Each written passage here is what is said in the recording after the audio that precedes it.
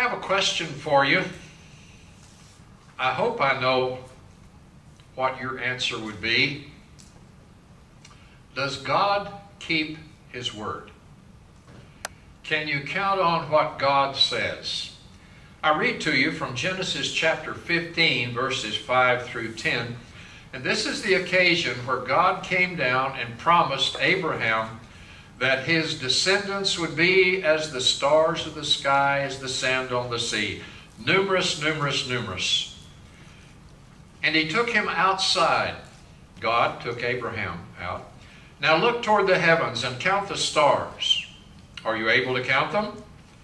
And he said to him, so shall your descendants be. Then he believed the Lord, and it was reckoned to him as righteousness. And he said to him, I am the Lord who brought you out of the Ur of Chaldeans to give you this land to possess it. And he said, O Lord God, how may I know that I will possess it? I thought that was an interesting question that Abraham asked God after the verse before it just said, and he believed God and it was counted to him as righteousness. He says, how can I know this to be true?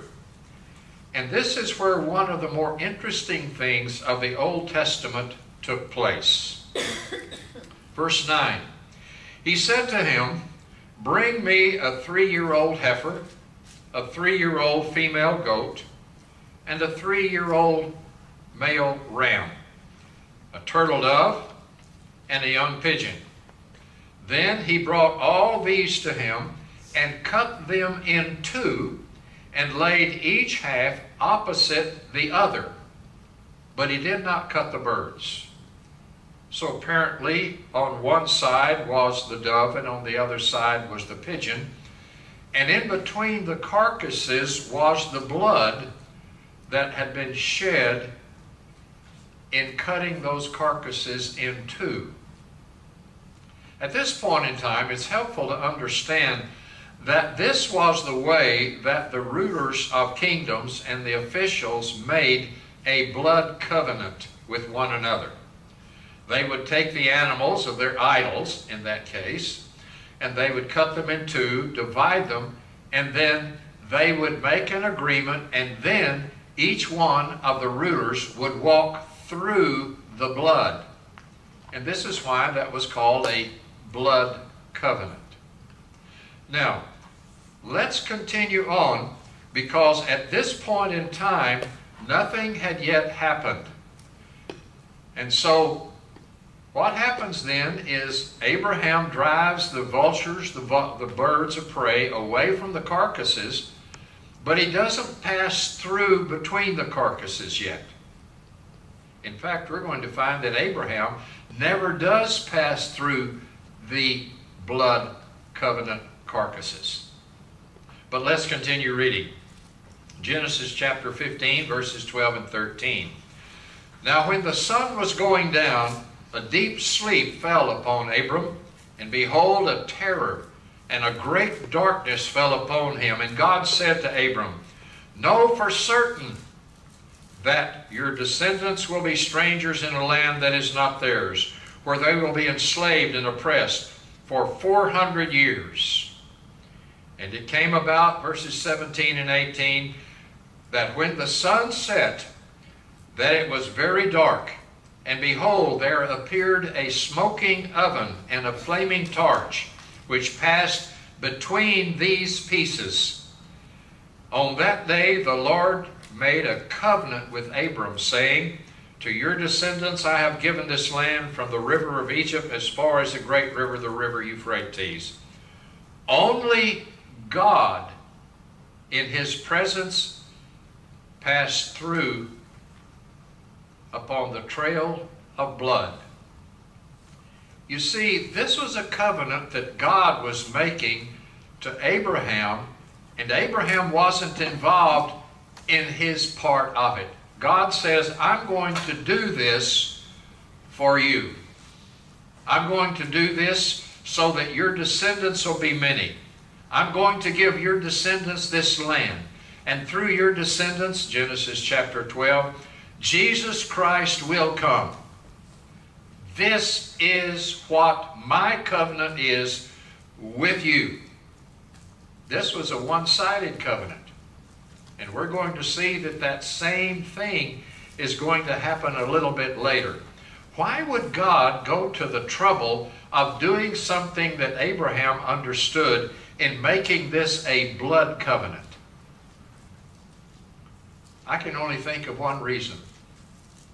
God wanted Abraham to know how precious, how serious, and how he had bound this covenant upon himself without a shadow of doubt. Covenants normally represent something that is important. But in this case, there was nothing more that God could have done to prove to Abraham, I mean what I say. I mean what I say. This was not a sacrifice. For in the case of a sacrifice, the animals would have been burned up. This was a covenant. This was a covenant. Now, I do not know the tradition that existed back then enough to know whether they ate the animals after they were passed through and the blood was on both the feet of the people who had passed through. But I also understand that this was a bit of a prophecy. Do you think of any other time in the history of Israel where God provided food, represented by the oven, and God provided a pillar of fire to guide them by night? This is a prefiguring of God's exodus for the children of Israel out of Egypt, and His provision for them and His guidance for them through the wilderness. What an amazing, wonderful way to illustrate. Not only did God mean what He said, that He was going to keep His word, but that He was going to bless and guide the children of Israel. There's a passage in the book of Hebrews that talks about this very thing. It says in Hebrews chapter 6 and verse 17 through 18, and I bring that so you can see the whole passage. So when God desired to show more convincingly, it wasn't God that needed to know He meant His word, that He meant what He said. It was the people who needed to understand, this is a precious thing I'm giving to you. I will keep my word. This is important. And here's what it says.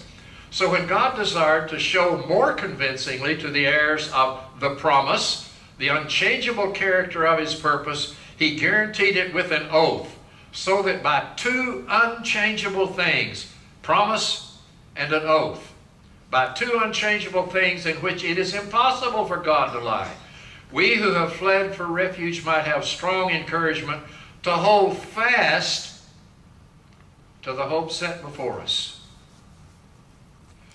What reason do we have to hold fast to the hope that we have in Jesus Christ?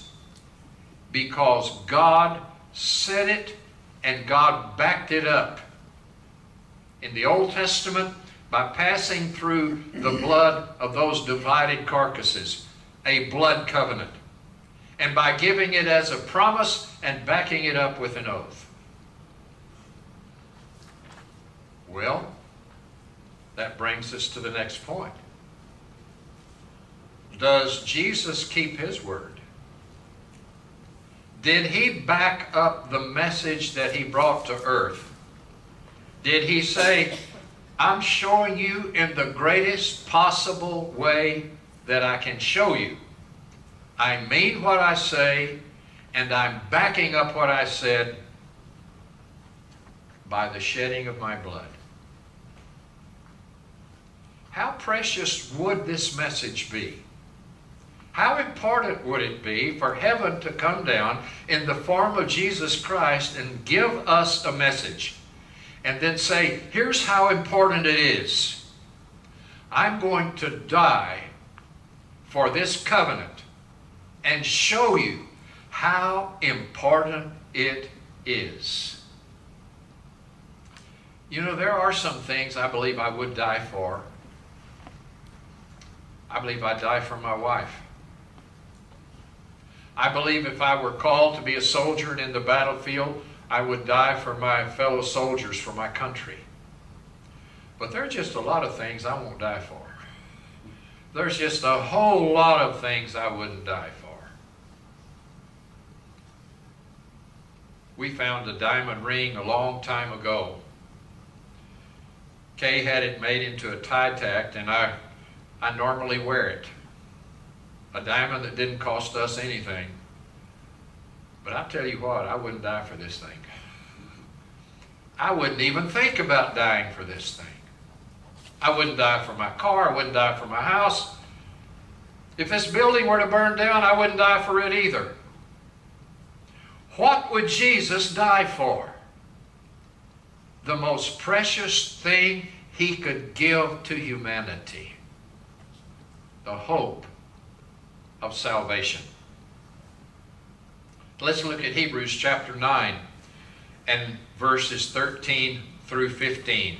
Because you see, Jesus made a blood covenant, not by passing through the carcasses of animals, as was the tradition when Abraham was living, but by giving his own blood on the cross. Listen to this, Hebrews 9:13 through 15.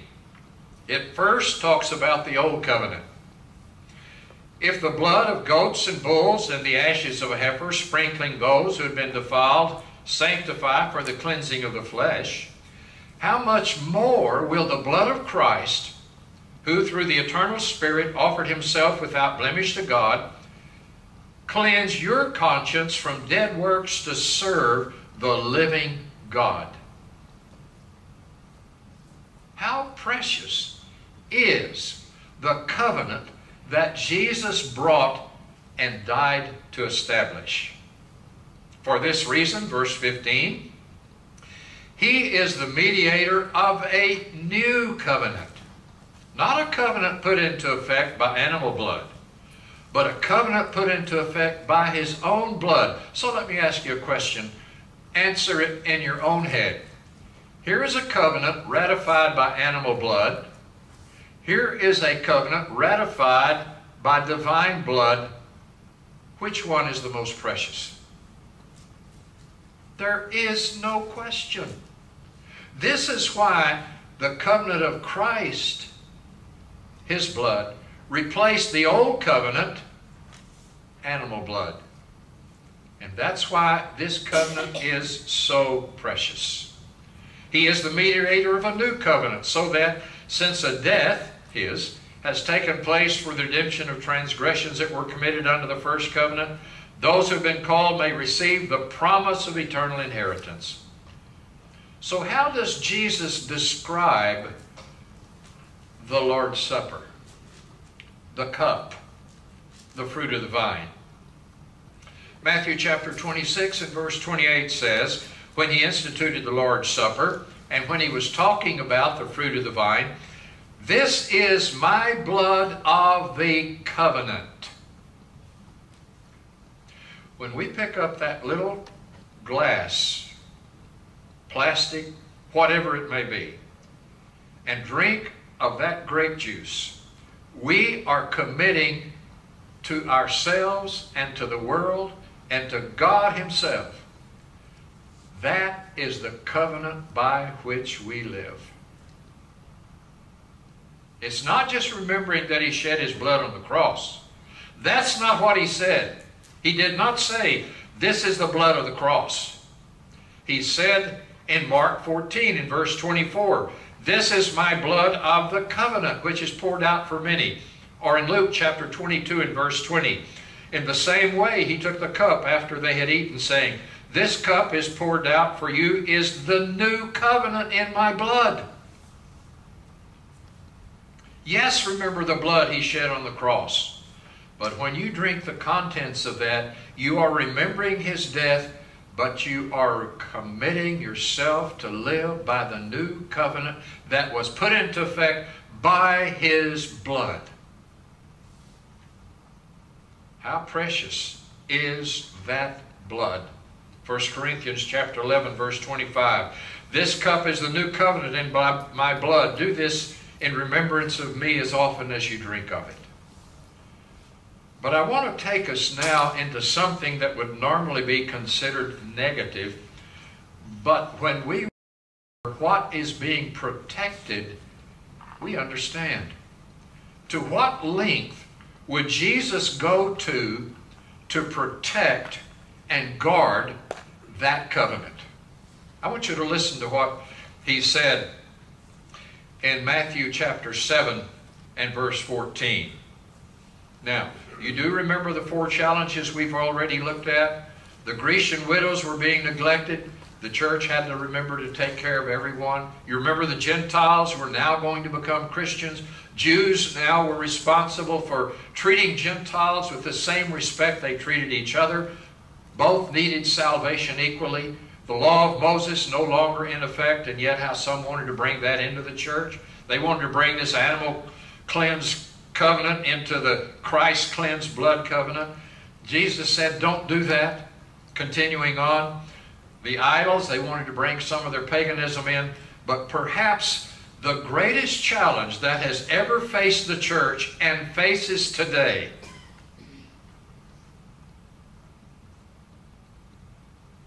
God keeps His word. Jesus keeps His word. The greatest challenge is, will we remain true to the new covenant put into effect by the precious blood of Jesus Christ? I want you to listen to how Jesus wanted His word guarded. Listen to this, Matthew chapter 24. Matthew 24 and chapter 5, 6, and 7, the Sermon on the Mount. In verse, pardon me, got to the wrong page too soon. Chapter 7, verse 15. I want you to listen to what Jesus says. This is in the Sermon on the Mount. Beware of false prophets who come to you in sheep's clothing, but inwardly are ravenous wolves. What is He guarding against? He is guarding against polluting the covenant that He made. That's what He's guarding against. And how will these people treat the covenant that Jesus built when they come in as false teachers? They will chew it to pieces like a wolf chews a lamb to pieces. Are there people today who want to chew the new covenant of Jesus to pieces? Take some of it, add something here, add something there? The answer is yes. But Jesus is guarding that which is precious. You know, I walked into Fort Knox about 20 years ago, told them to open up the doors, and I walked in and walked out with 6 bars of gold. Do you believe that? Why don't you believe it? They're not about to let me in there. They're not about to let me walk out. Why? Because that's considered precious. And you guard that which is precious.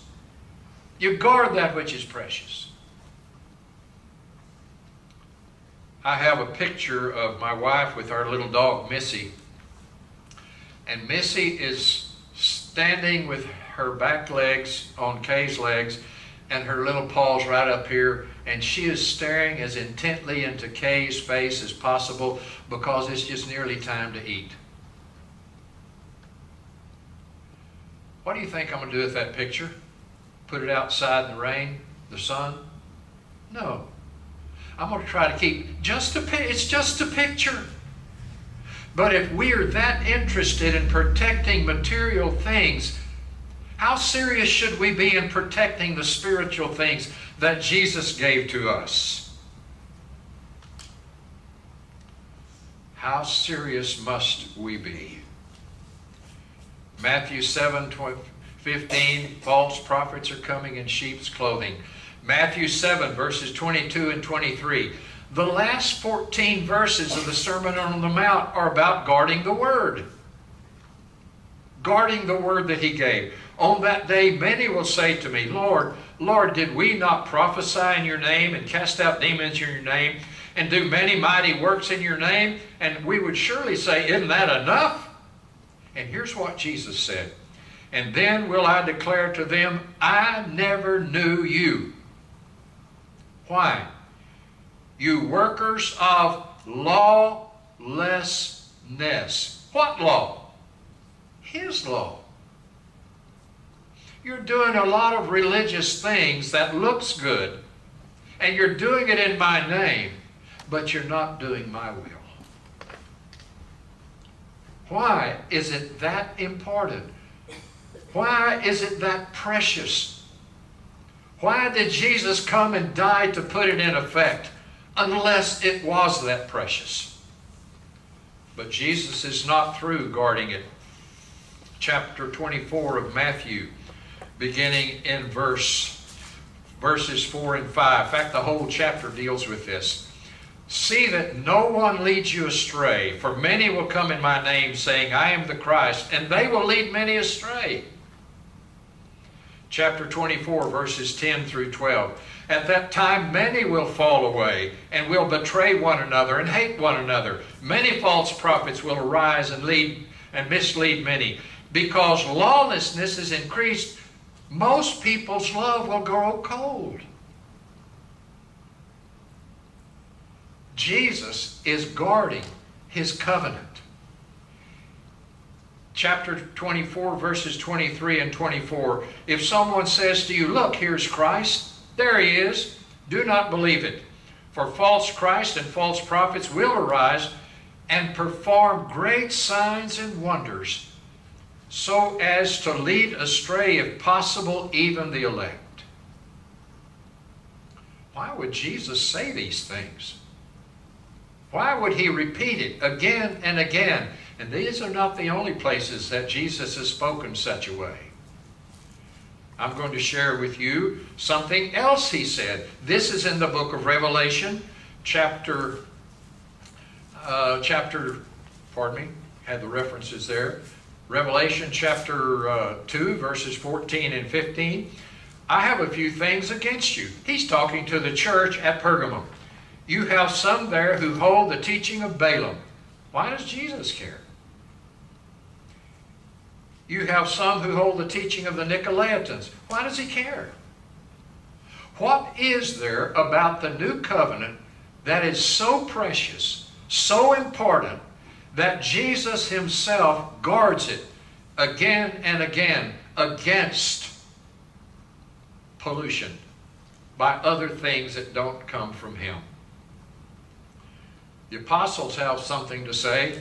Jesus continues in chapter 2 and verse 20, as He wrote to the apostle John, or spoke to the apostle John, I have this against you, church at Thyatira, that you tolerate the woman Jezebel, who calls herself a prophetess, and is teaching and seducing my servants to practice sexual immorality and eat food sacrificed to idols. Why does He care? Why doesn't His grace cover all of this? Because His grace is contained in the new covenant. That's where His grace is. His grace is not out here. It's not out here. It's in His new covenant. And one of the greatest challenges of any church today is to be totally true to the new covenant in its faith and its practices. And if it starts bringing things in from the outside, it's not the church Jesus wanted to build. It's something else. It's that important. Listen to the Apostle Peter in chapter 2 and verse 1. False prophets also arose among the people, just as there will be false teachers among you, who will secretly bring in destructive heresies, even denying the master who bought them, bringing upon themselves swift destruction. Listen to James chapter 4 and verse 4. You adulteresses, do you not know that friendship with the world is hostility toward God? Therefore, whoever wishes to be a friend of the world makes himself an enemy of God. How precious is that covenant? How important is that covenant? It is so important that Jesus guarded it with some stern, stern words. And the apostles, the inspired writers, guarded it too. And I've only given you 2 examples so far. Let's listen now to what the apostle John wrote in 1 John chapter 2 and verse 19. They went out from us, but they were not really of us. For if they had been of us, they would have remained with us. But they went out, so that it would be shown that they are all not of us. Who are these people leaving? They're the people who are not staying with the covenant that Jesus died to establish. They may have added something, they may have taken something away, but it's not what Jesus gave them. They were willing to take what Jesus gave, as precious as it was, the fact that He died to put it into effect, and mixing it with something else, or taking something out. Whatever it wasn't what Jesus had given them. Further, listen to what Paul says in the book of Acts, chapter 20, verses 29 and 30. He's talking to the elders of the church in Ephesus. He says, I know that after my departure, savage wolves will come in among you, not sparing the flock. And from among your own selves will men arise, speaking perverse things, to draw away the disciples after them. The inspired writers and Jesus Himself considered the new covenant that Jesus brought into being so precious, so valuable, that you can break into Fort Knox with a fork and a spoon before you can change the Word of God and God be pleased.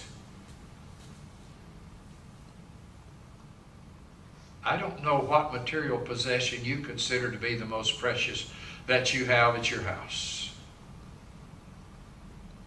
But you probably don't keep it on the front porch.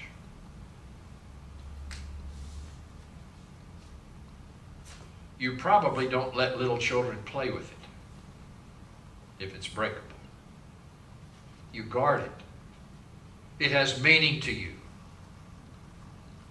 I have a rock in our corner curio cabinet.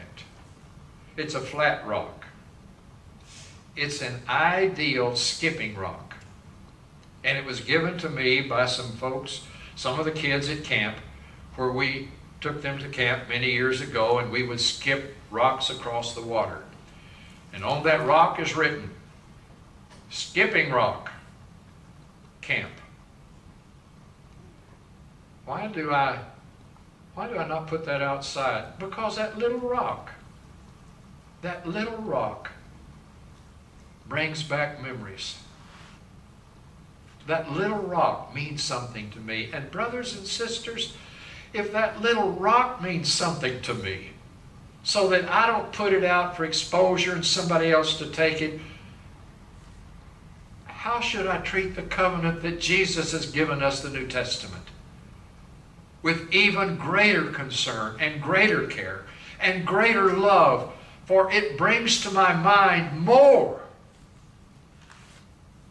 than that little rock ever could. I would give up everything in that curio cabinet in the twinkling of an eye before I'd be willing to start changing the covenant that Jesus died to give us. Wouldn't you?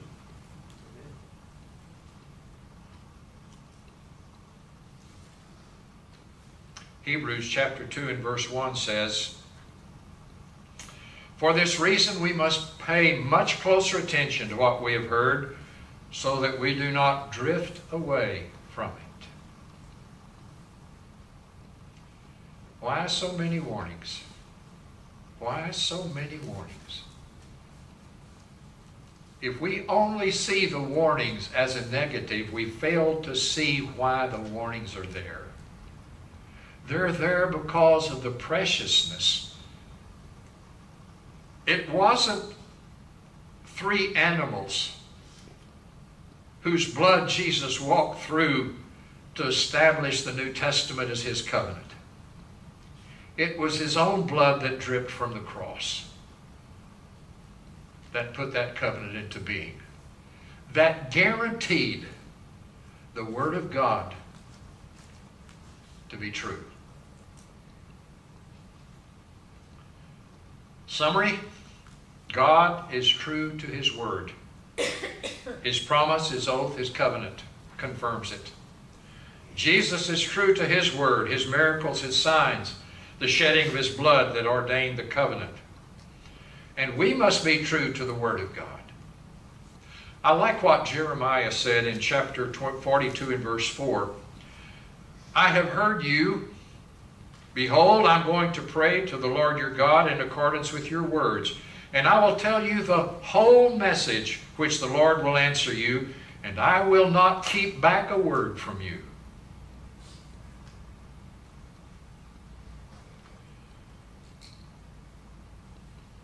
What if he had kept back some of God's message?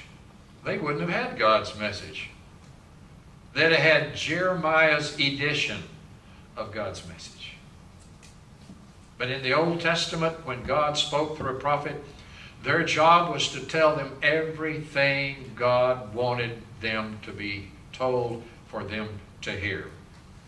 I like 1 Corinthians chapter 15 and verse 1 and 2 after Jeremiah 42 and 4. Now I make known to you, brethren, the gospel which I preached to you, which also you received, in which also you stand, in which also you are saved, if you hold fast to the word I preached to you, unless you have believed in vain. In John chapter, that was a wrong reference. That was actually 1 Corinthians 15, 1 and 2. If you hold fast the word, John 6 and 63, the words I have spoken to you, they are spirit and they are life. That's Jesus.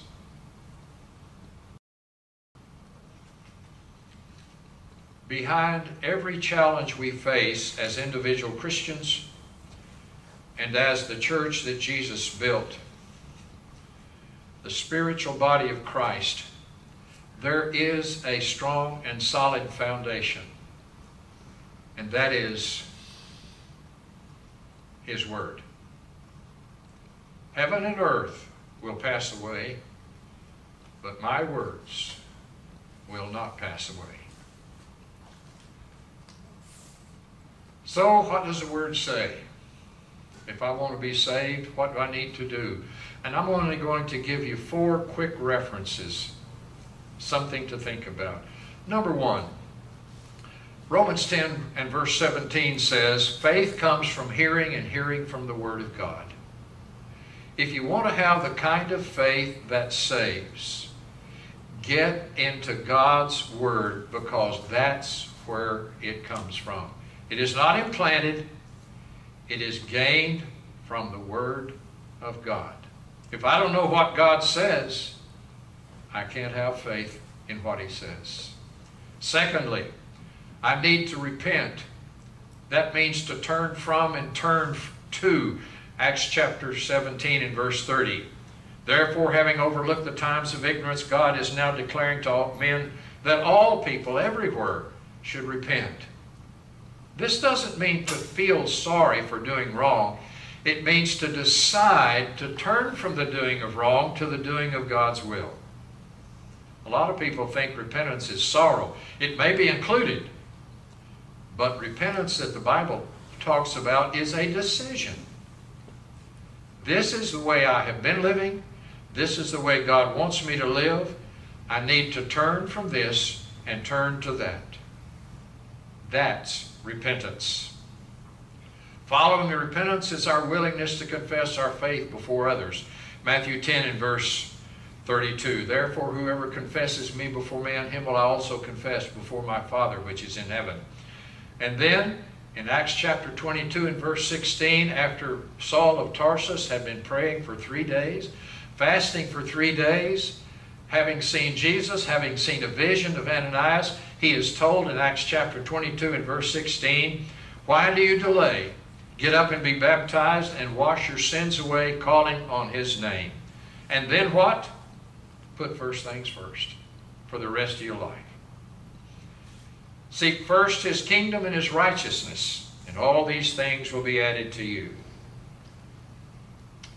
And then what? And then what?